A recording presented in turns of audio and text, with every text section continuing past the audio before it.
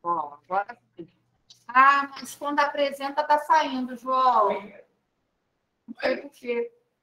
Quando apresenta.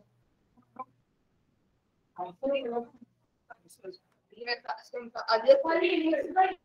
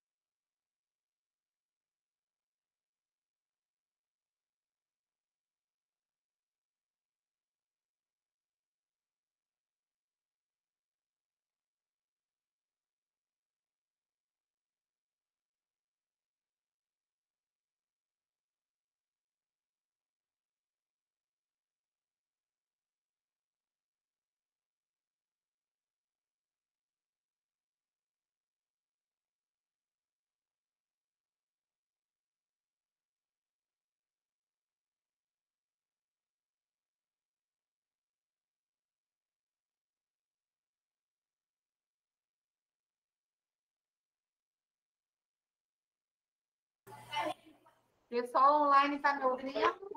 Voltou.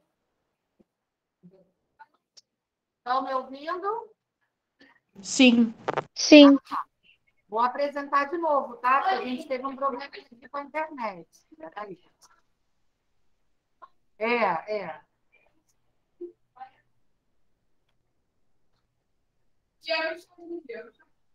Não, peraí, gente. Você não está aqui. Calma aí. Eu acho que eu estou com um monte de coisa aqui. Peraí.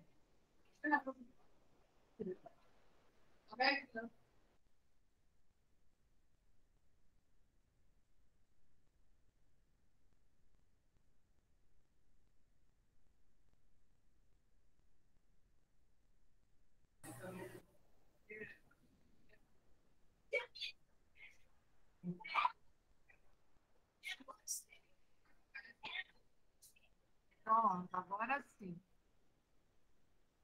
Olha.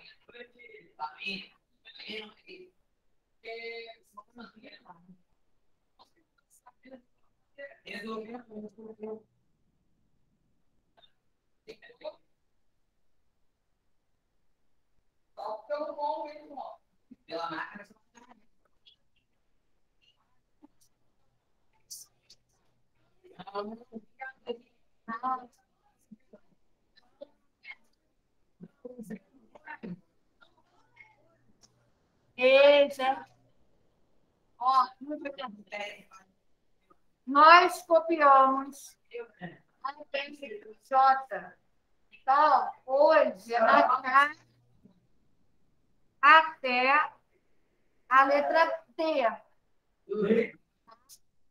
Da K até a T. Não está aparecendo tudo aí. Então, copia aquelas duas lá de cima para depois eu descer para aparecer a letra T. Essa é que você vai copiar. Não, você vai copiar dessa mesmo.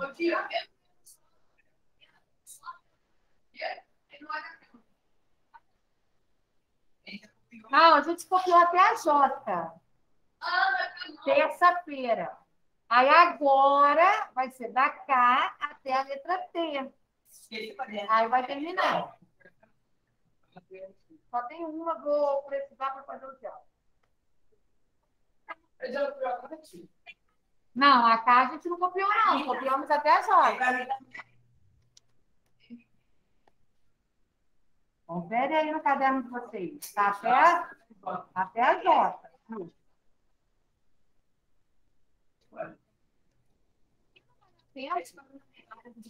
Vamos lá.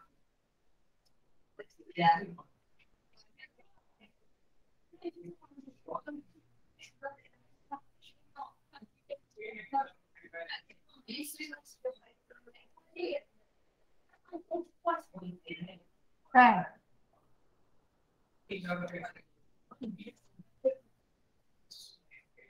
Enquanto vocês copiam essas questões, vou fazer a chamada.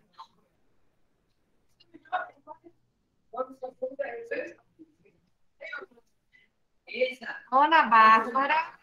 Presente. Ana Clara. Aqui. Arthur. Breno Dias.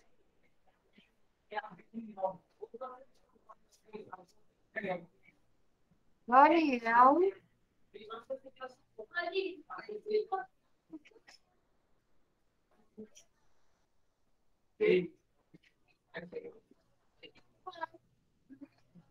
Outros trazinhos, cada trazinho corresponde a uma letra, só para você saber a quantidade de letras que tem a resposta. O que foi, Pedro? Hã? Era muito engraçado. Tá.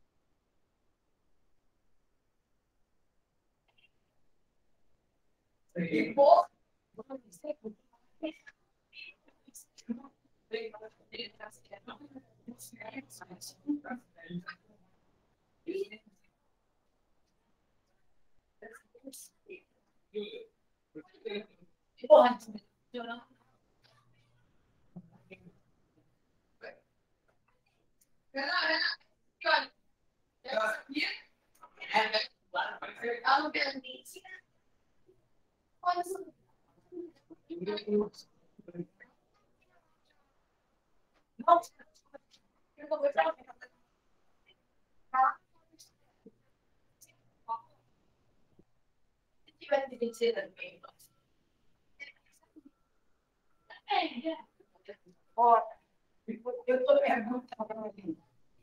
Vou te dar uma sacada. Você quer ir embora? Eu vou puxar ele. Você tem noção do que é isso? Não. Não. Então, isso é sério.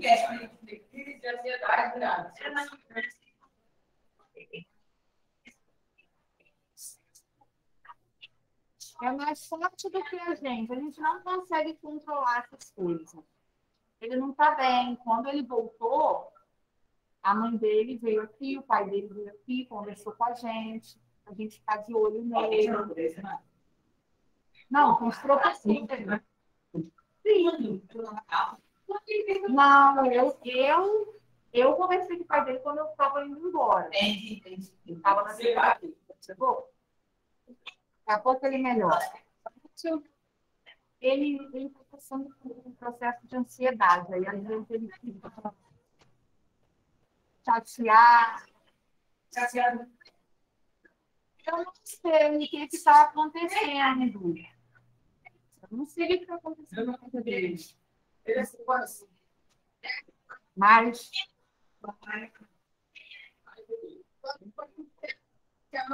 Mas daqui a pouco ele melhora, é assim mesmo.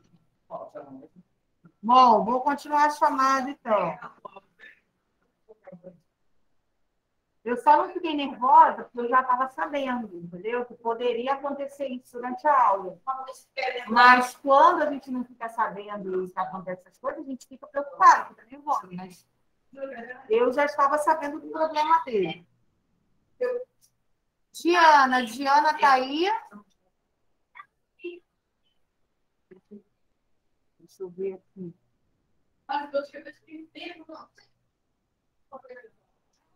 Ok, Diana. E aí? Não, já. Ellen está aí. Não. Não coloquei, não. Gabriel Cabral. Gabriel Ribeiro. Gabriel Soares. Gabriel e Diana botaram no chat, tá, professora? Gabriel Brandão e Diana. Ok, Gabriel, já vi também. Júlia. João Gabriel. João Pedro.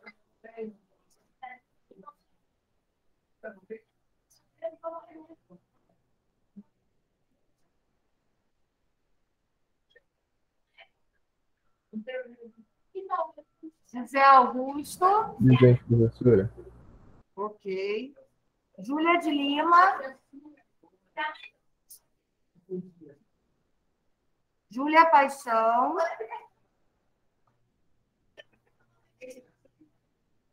Emily. Presente. Júlia Paixão botou no chat. Tá bom. Pedro Lucas está aqui. Rafael. Ó, vou subir as duas lá de cima, hein? Vocês já copiaram?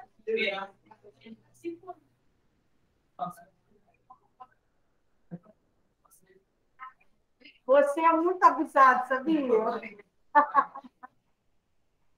Eu não estou acreditando nisso. Rafael. Aí, se eu ficar aqui até o tempo fazendo a chamada, você fica esperando. Jesus. Rebeca. Presente. Olha, só tem um aluno abusado. Renan, o abusado, mudou de sobrenome. Sua mãe vê a água, então ela vai descobrir que você não está fazendo nada e está esperando a minha cabeça.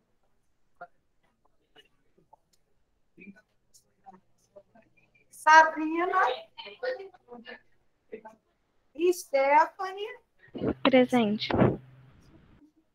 Tiago. Vitória. Olha.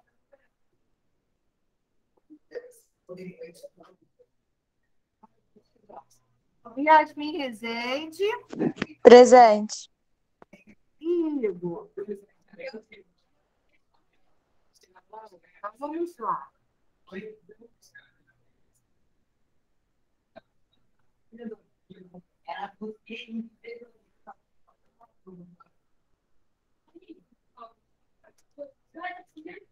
Vai até a letra T de Tatu.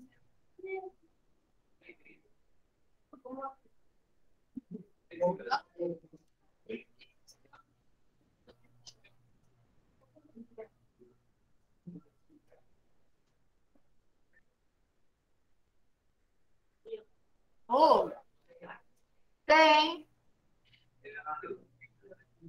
Toma, Renan.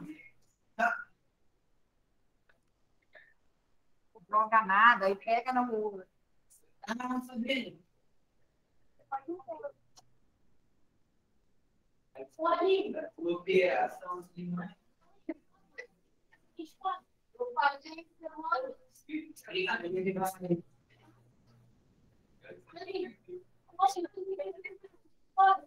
Já sei, vocês não lembram nem o que vocês comeram ontem. Capítulo 12. Capítulo 12 do livro. Higrômetro. Renan, 2 minutos para você copiar a K e a L. 1 minuto para cada um. Eu vou suspender. Não está fazendo mais que a sua obrigação. Quero subir um pouquinho, porque ele não começou a copiar, porque ele estava esperando a minha caneta. Olha só, o auge do absurdo. Nem caneta Renan tem. Meu Deus do céu. Situação crítica? Bota crítica. Um aluno chegar dia 2 de dezembro não ter um rastro de caneta para copiar. Ainda quer copiar com caneta boa, porque ele espera a minha. Olha só. Como que é abusado. E a que você achou que você foi perguntar lá se era minha? E aquela que você achou que estava com você? Você foi perguntar se era minha? Tá onde?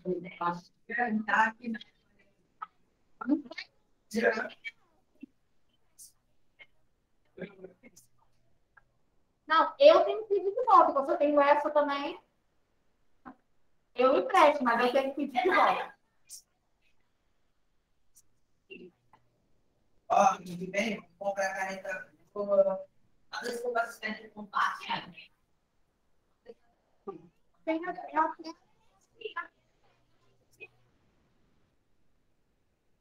porque está em folha separada ali, ó. Aí eu não tenho como. Já que não.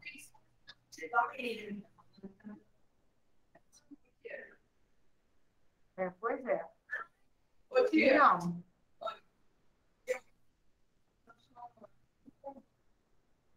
Eu consigo. Peraí, só um minutinho. Deixa eu ver se o pessoal de casa ainda tá aqui. Ah, tá. Eu guardei, Você está instalando esse computador aqui toda hora. eu guardei a visão aqui por 7 anos. Eu tava com o computador. É? Isso eu não tenho chave. Menino econômico.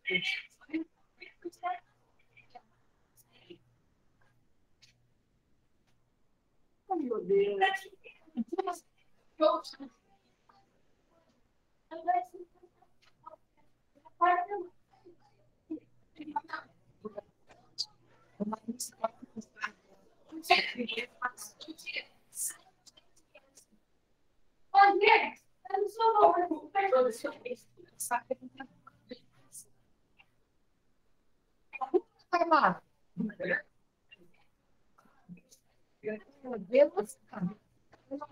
Nada confundir, ó.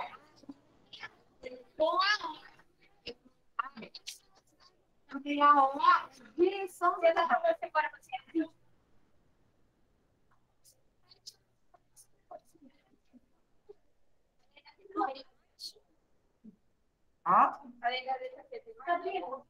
é. RSAP. Tá. Posso? Porque não, pode subir.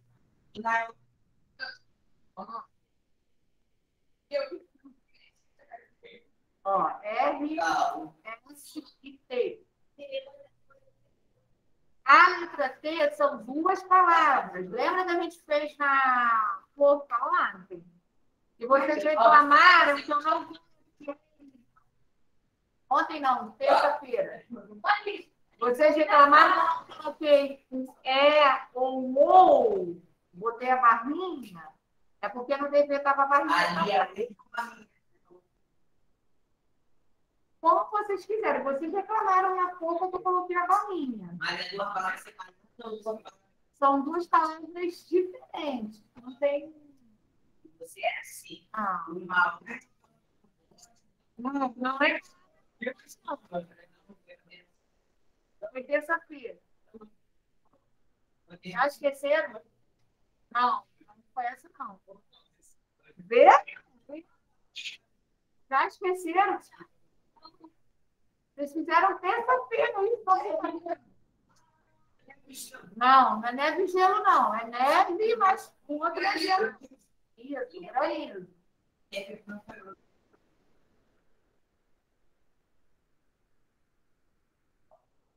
Arthur e João Gabriel, vamos fazer o dever. Quase na hora do recreio já. As coisas passam rápido. Ó. Não. Não.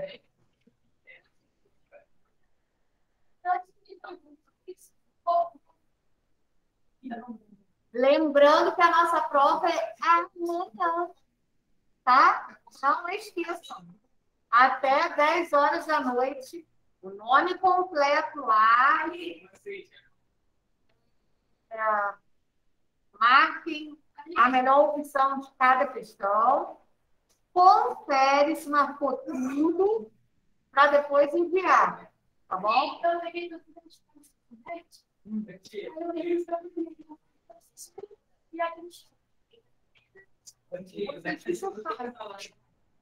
Ó. Ó.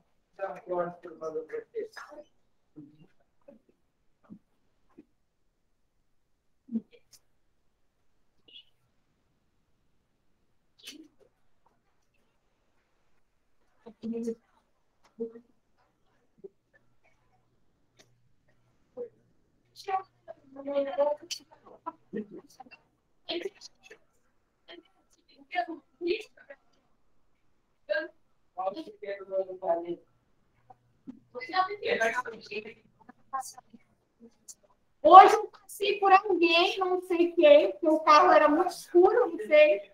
Eu sei que a pessoa falou, Aline, era, mas eu não consegui ver porque o carro era muito escuro. Aí minha filha, mãe, eu não consegui ver escuro.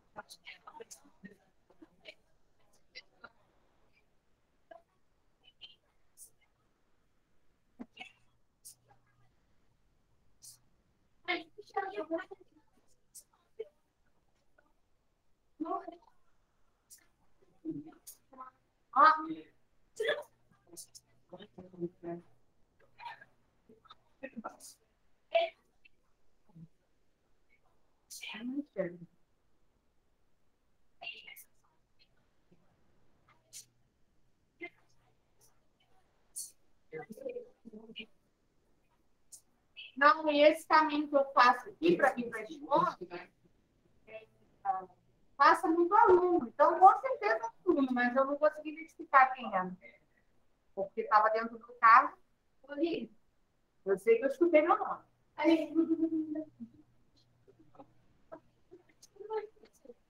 Não, mas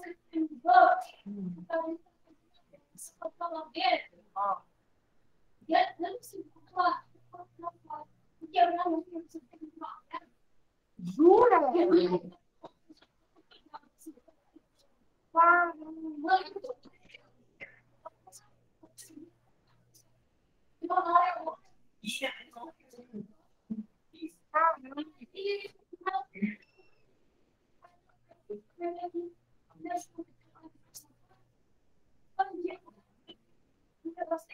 Meu Deus.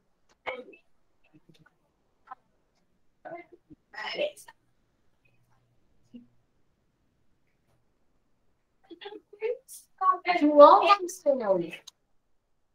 Vou até aí puxar sua orelha. Fofinha.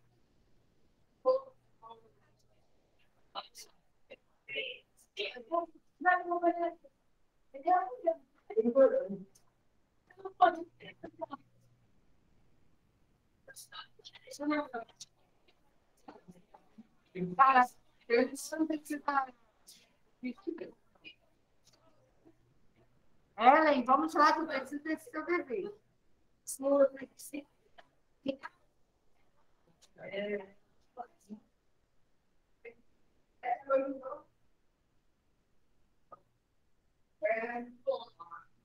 Ah, não, é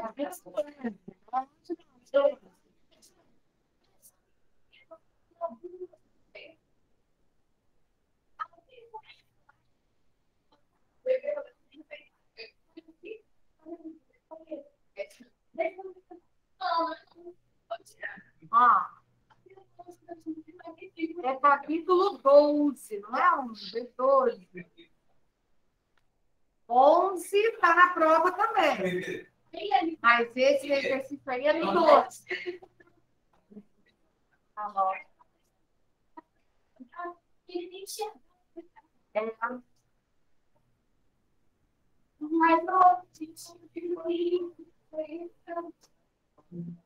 Ó, outra coisa também. As 3 últimas questões da prova de amanhã são questões de programa de saúde. Então, não, hepatite, tá? O texto de hepatite que vocês vão citar, que as outras doenças caíram no teste. É, o último texto, o último pedaço do texto.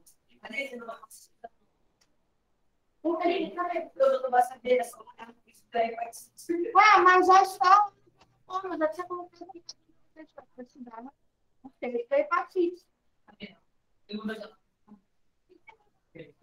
Outra coisa também, que eu ia falar, peraí, esqueci. Ah, sim. Me perguntaram se eu vou dividir por 3. Não vou dividir por 3, não, porque esse bimestre eu não passei trabalho. Só passei trabalho no terceiro bimestre. Então, é a nota do teste com a nota da prova. Dividir por 2, tá? Semana que vem, nós já temos uma prova. Aí, semana que vem, a gente tem alguma coisa para dizer. Pode ser.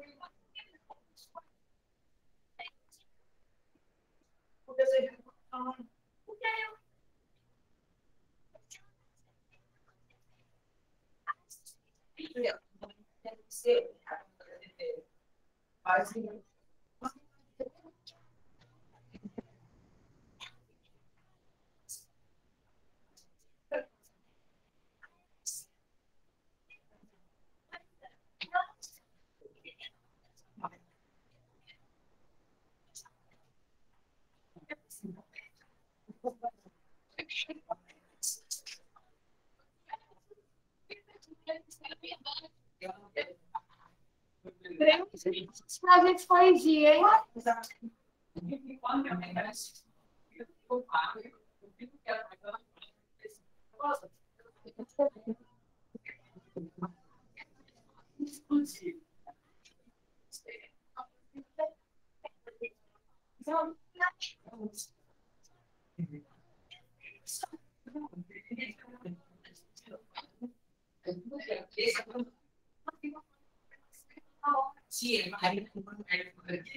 Não tem livro. Não tem.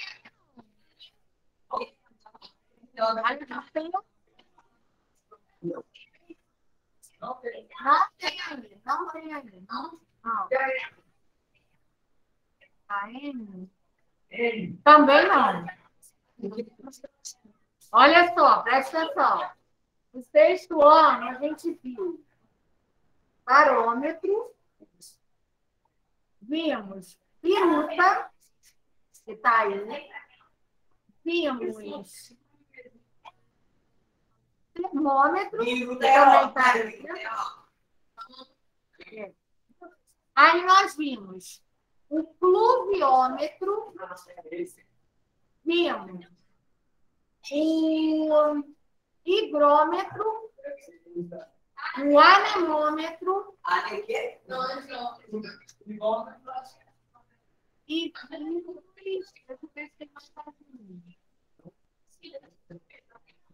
acho que só.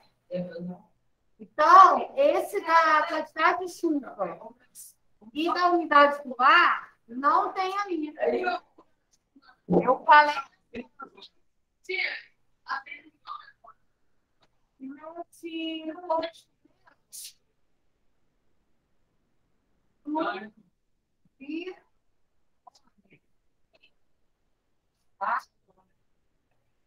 E médio no site e a unidade do ar e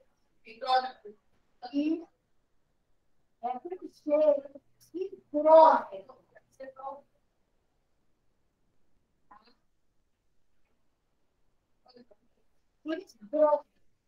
Não é hidrômetro, não. Hidrômetro é aquele aparelhinho que mede a quantidade de água que a gente gasta em casa. É com G, hidrômetro.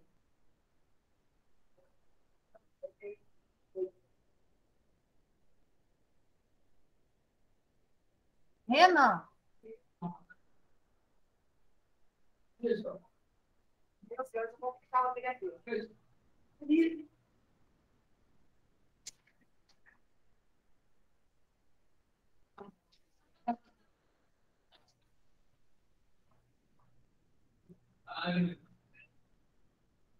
Meu, eu peguei uma vez.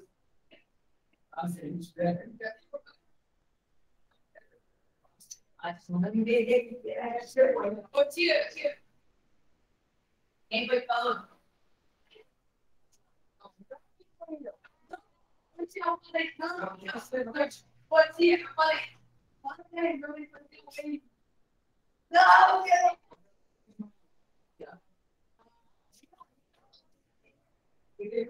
falei,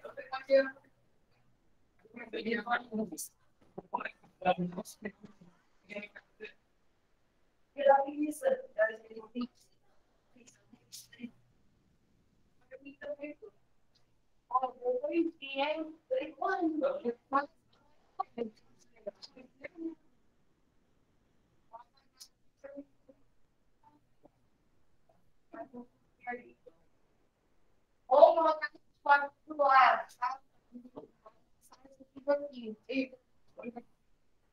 Vou colocar do ladinho aí. Pessoal de casa, conseguiu terminar de copiar?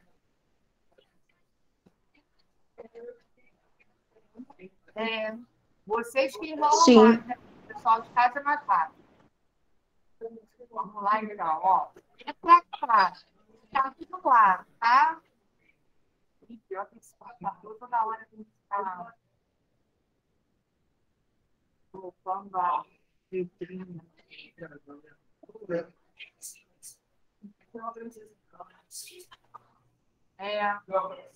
Ó, letra K. Instrumento que mede a pressão atmosférica. Parâmetro.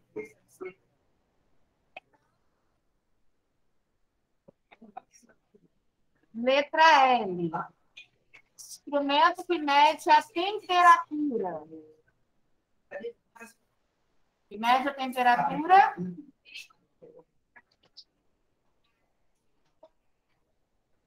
Termômetro. Muito bem. Agora, o instrumento que mede a velocidade do vento. Velocidade. Ó. Termômetro. Que mede a quantidade de chuva. Isso, pluviômetro.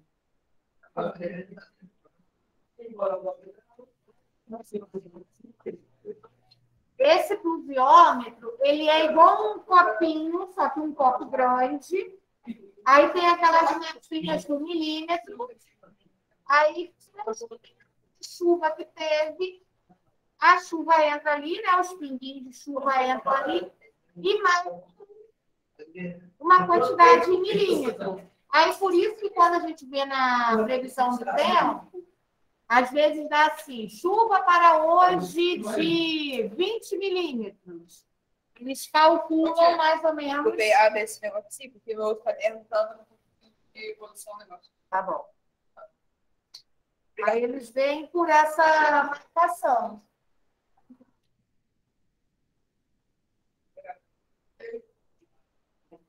Agora a letra O. Instrumento que mede a direção do vento. Ó, agora sim que luta. Cuidado para não confundir essa com a letra M.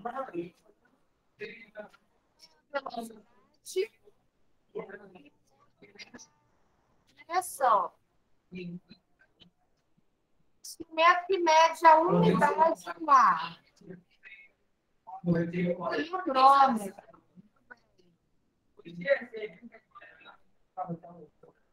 Me disseram ali na outra turma.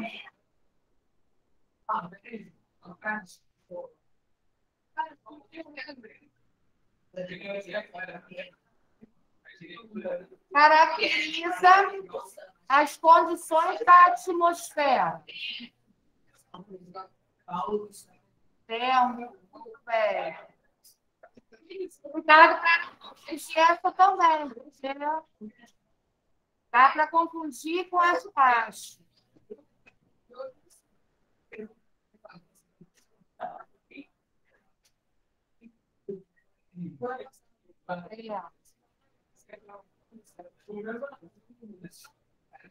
É um conjunto de características atmosféricas de uma determinada região. Isso, clima.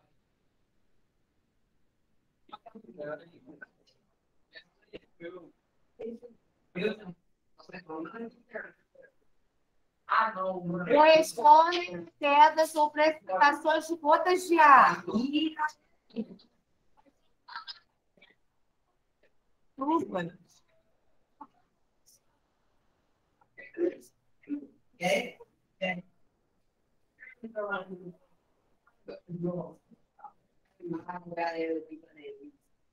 E letra T, as gotículas de vapor podem se congelar e a precipitação pode ocorrer nas formas de granizo e neve. A prova vai toda na férias. Não. A gente não está fazendo simulado, não. É só porque a gente está assim, né? Um pouco lá e um pouco. Se voltar tudo, aí vai ser o simulador. Ó.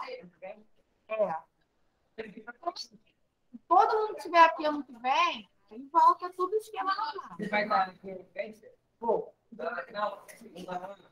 Sim.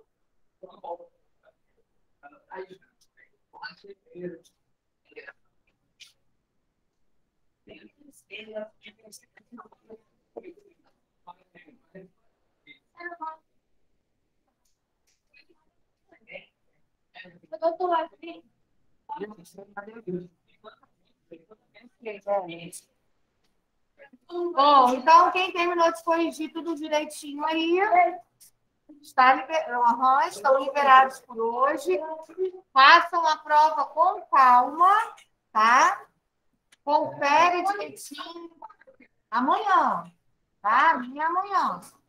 Façam tudo direitinho, confere. Quando tiver tudo certinho, tiverem certeza do que querem enviar, aí liga para mim, tá bom?